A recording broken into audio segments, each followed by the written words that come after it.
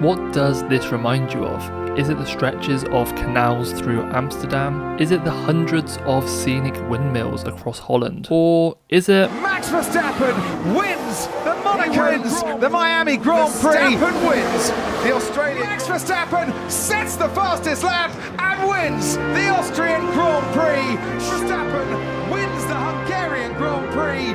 In a row, Max Verstappen takes the checkered flag, wins the Belgian Grand Prix. It's safe to say this might as well be the new theme song for Formula 1. Max Verstappen is absolutely dominating Formula 1 right now, and there is not a single person on the grid that is even coming close to pushing him for the title. How early can Max Verstappen win the 2023 Formula 1 Championship? The earliest win of a Formula 1 Championship was all the way back in 2002.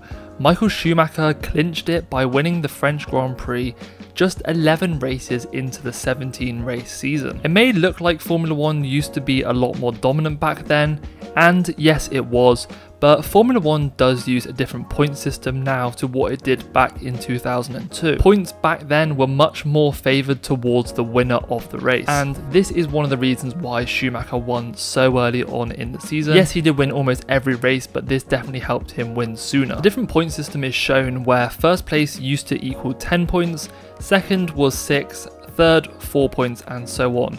Now in the current system we have 25 points for first place, 18 points for second place, 15 for third, and so on, with 1 point being awarded to the fastest lap, assuming they finish in the top 10. This was added in 2019. In 2002, the difference between first and second was a 50% difference in points. In 2023, using the current point system, the difference between first and second place is only a 33% difference, meaning this current point system doesn't favour the winner of the Grand Prix as much as it used to. We've had 12 races so far and we have 10 to go. We are still only 55% of the way through the season, so Max Verstappen can break that record by Michael Schumacher winning it at 65% of the way through the season. But what race is Max Verstappen gonna win the 2023 Formula 1 Championship? I have put together a spreadsheet of all the drivers' points to calculate the best case scenario for Max Verstappen. For each race from now to the end of the season, we are going to assume at every feature race, Max Verstappen will get first place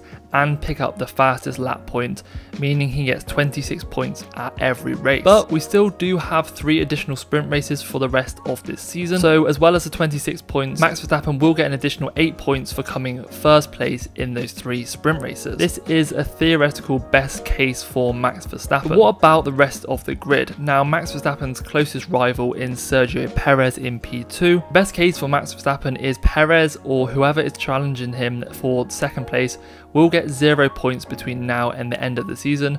Max Verstappen will just keep extending that gap. Now, this is obviously extremely unlikely, but for now we are just going to calculate the theoretical best case scenario for Max Verstappen. Later in this video, I'm going to calculate a more realistic expectation of when we can expect Max Verstappen to win the championship. So as of recording this video, we have just had the Belgian Grand Prix. Max Verstappen sits on 314 and Perez, his nearest rival in P2, sits at 189 points, a 125 point difference between the two drivers. The next race on the Formula 1 calendar is Zandvoort.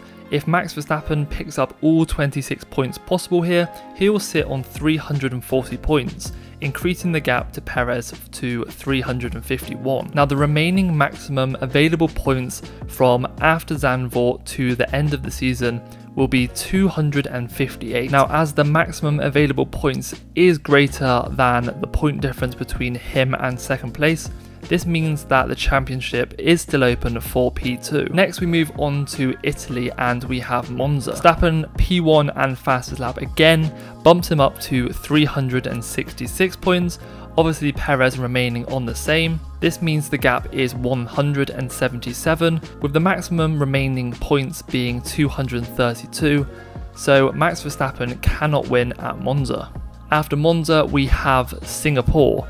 Now Max Verstappen taking the win again means he gets 392 points, Perez remains on the same, and the points difference is 203. Now in this case the maximum remaining points is 206, so just 3 point difference, but this does mean that Max Verstappen cannot win the Formula 1 2023 Championship in Singapore. So then we move on to Japan, where Max Verstappen would sit on 418 points if he took the win and fastest lap. This would put him at a difference between him and Perez of 229 points, with only 180 points being the maximum that can be won for the rest of the season. That means that Max Verstappen would clinch the 2023 championship in Suzuka. Now, if you remember back to last year, it was a pretty dominant year for Max Verstappen, but we did also have Charles Leclerc winning a few races at the start of the season. Max Verstappen did win the championship in Suzuka that year, but it wasn't the same round. In 2022, Max Verstappen won the Japanese Grand Prix, securing him the title at the 18th race of the season. This year the calendar has been moved around a little bit. Japan is the 16th race of the season, so although it will be won potentially on the same race weekend, it is much sooner on the calendar. So this is the theoretical best case scenario for Max Verstappen, but as I mentioned earlier, even with Max Verstappen's dominance, the chances of this happening are extremely low. Sergio Perez, Alonso, Lewis Hamilton are going to score a decent amount of points, so this may drag out a little bit longer into the season. So let's calculate when Max Verstappen is realistically going to win the championship. So to do this, I think it is best to take the average points per race weekend up to now and extend these onto the rest of the season. Now this works quite nicely at the mid-season break. Because we've had 3 sprint races and we have 3 sprint races remaining, that means that they account for each other, so they're not going to weight the averages too much. Max Verstappen has scored 314 points in the first 12 races this season, so points per race on average Max Verstappen is scoring 26, rounded to the nearest whole number. Perez on the other hand has scored 189 in the opening 12 rounds. This accounts for on average 16 points per race. So as Sergio Perez in P2 is scoring nearly as many points as second place makes you, this means things are going to go on for just a little bit longer, but maybe not as long as you would expect. So obviously Max Verstappen wouldn't win the race in Japan. So after that we have the race weekend in Qatar. So in Qatar we have a sprint weekend, but this is accounted for in the averages. So the average point of 26, which is a bit of a coincidence to be honest, being the fastest lap and first placed, same amount of points. We can add those 26 points onto his total from Japan, bringing that up to 444 points. Adding Sergio Perez's average points from Belgium Grand Prix all the way up to Qatar puts him on 269 points. So after the Qatar Grand Prix, the difference in points between Max Verstappen and Sergio Perez is 195. Now the remaining races after this is the COTA Sprint Race, the COTA Feature Race, Mexico, Brazil Sprint, Brazil Feature Race, Las Vegas and Abu Dhabi. Now the remaining maximum available points for all of these races is 146. Now this is less than the points difference between Max Verstappen and Sergio Perez, meaning that after the Qatar Grand Prix, including the feature and sprint race, Max Verstappen would be crowned Formula 1 champion. Now I was slightly surprised by this. I thought it would go on for a little bit longer, but because Max Verstappen is building that points difference every race by about 10 points, now this just means it's not going to take him that much longer to build up that points difference, and Perez is just going to run out of opportunity to get points.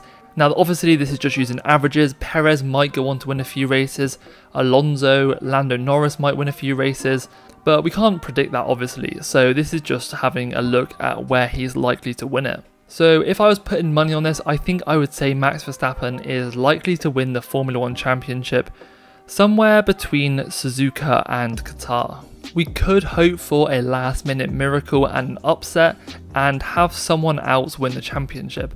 I mean, theoretically it is still possible that Daniel Ricciardo, Logan Sargent could still win the championship if they bring some sort of mega upgrade after the summer break. Probably unlikely, but I don't expect anything other than Max Verstappen running away with his 3rd world championship. If you're interested in how the current Formula 1 season would look if Red Bull hadn't scored a single point, then feel free to watch this video. Thanks for watching, I will see you in the next one. Cheers.